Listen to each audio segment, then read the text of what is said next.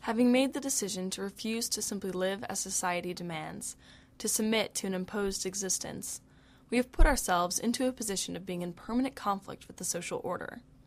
This conflict will manifest in many different situations, evoking the intense passions of the strong-willed.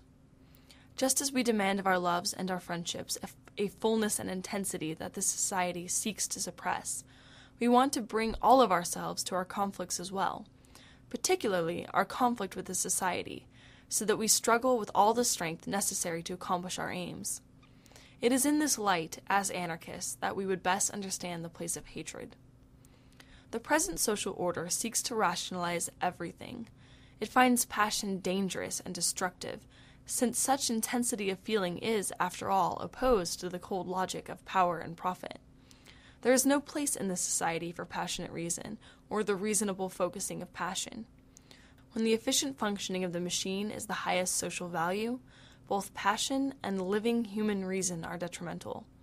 Cold rationality based on a mechanistic view of reality is necessary for upholding such a value. In this light, the campaigns against hate promoted not only by every progressive and reformist, but also by the institutions of power which are the basis of social inequalities, that incorporate bigotry into the very structure of the society, make sense on several levels.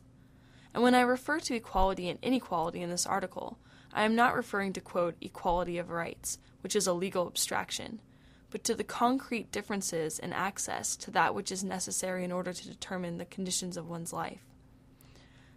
By focusing the attempts to battle bigotry onto the passions of individuals, the structures of domination blind many well-meaning people to the bigotry that has been built into the institution of this society, that is a necessary aspect of its method of exploitation.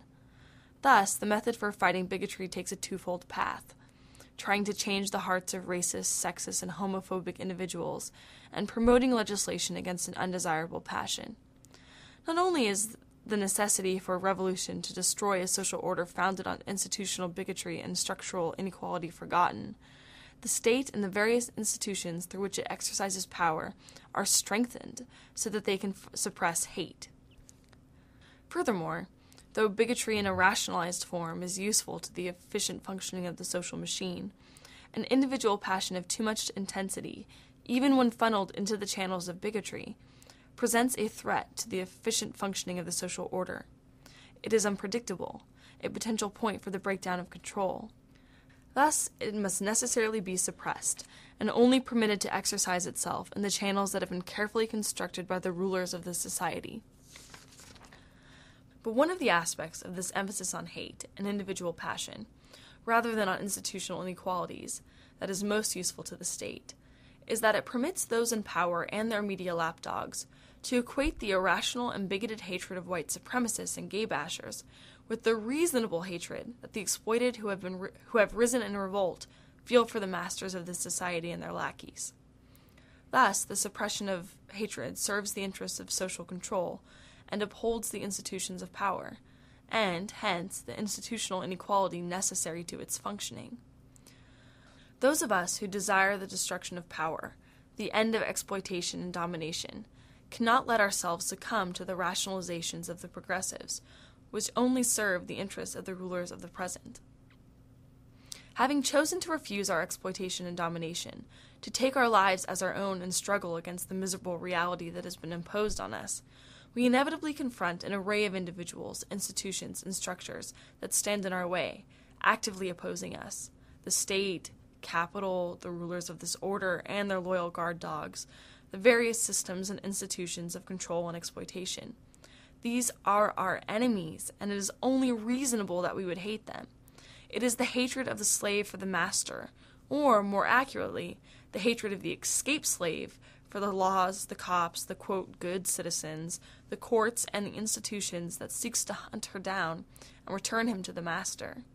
And as with the passions of our loves and friendships, this passionate hatred is also to be cultivated and made our own, its energy focused and directed unto the development of our projects of revolt and destruction.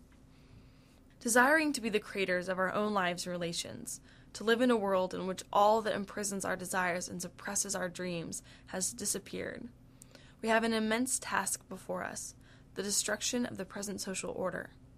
Hatred of the enemy, of the ruling order and all who willfully uphold it, is a tempestuous passion that can provide an energy for this task that we would do well to embrace. Anarchist insurrectionaries have a way of viewing life and a revolutionary project through which to focus this energy, so as to aim it with intelligence and strength. The logic of submission demands the suppression of all passions and their channeling into sentimentalized consumerism or rationalized ideologies of bigotry. The intelligence of revolt embraces all passions, finding in them not only the mighty weapons for the battle against this order, but also the wonder and joy of a life lived to the full.